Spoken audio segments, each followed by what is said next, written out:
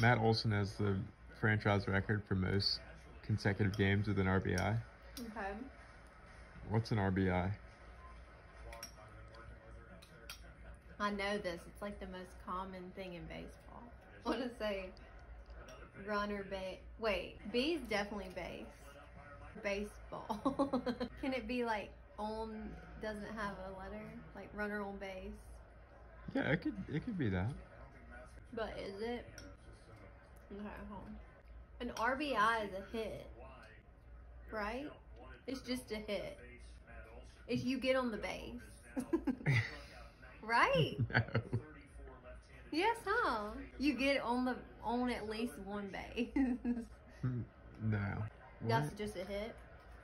So RBI stands for runs batted in. What does that mean? Runs batted in. I-N? Oh!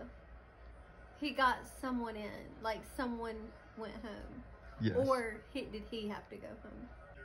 He hits. He gets on base and somebody eventually comes home. Yeah, there you go. You Good get job. a point. Sure, a run.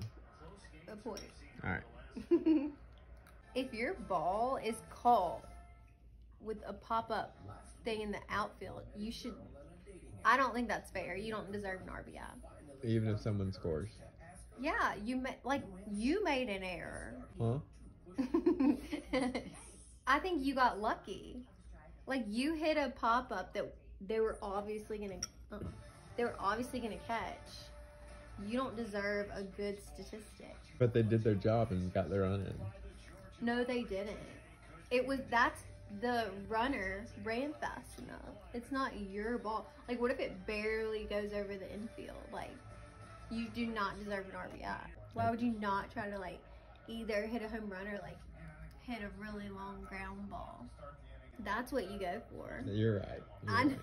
I think I'm right.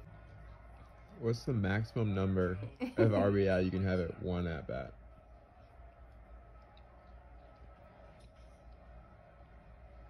4. Nice. Okay.